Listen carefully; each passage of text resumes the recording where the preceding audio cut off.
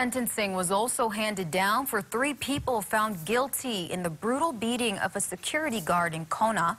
Wesley Samoa and Natisha Tautalatasi were sentenced to life in prison with the possibility of parole.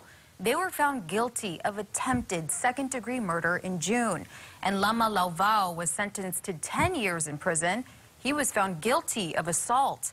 Security guard John Kanui was responding to a noise complaint in a Kona hotel parking lot when the 3 attacked him, beating him until he was unconscious. The attack paralyzed Kanui, who is now in a mainland long-term care facility as a quadriplegic.